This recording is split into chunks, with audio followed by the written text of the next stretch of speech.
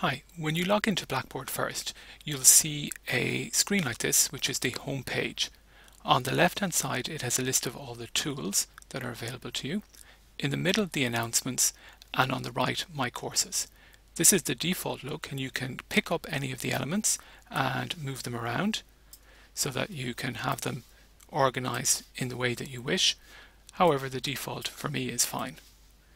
You can also add new widgets. A widget is just a block on the screen that pulls information from somewhere else within Blackboard. So there are a number of other widgets that you can add to your home page if you wish.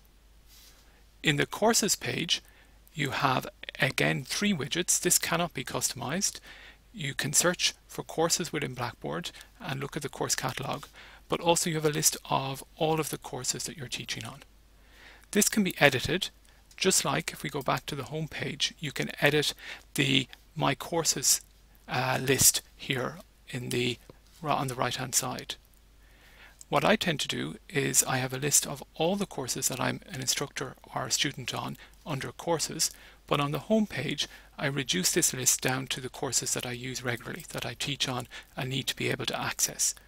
So if you saw there, I click on this editing option, and this builds up a list of all the courses that I'm teaching on, and I can tick the ones that I want visible.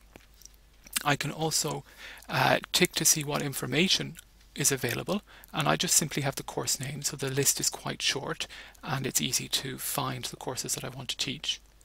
You can also reorder the list, so here I can pick up and move up to the top, say the SPSS course, and then if I scroll down to the end and click submit, you'll now see that the SPSS course is the one that appears at the top. So it's worth spending a minute or two editing this list here at the beginning when you go into Blackboard 9.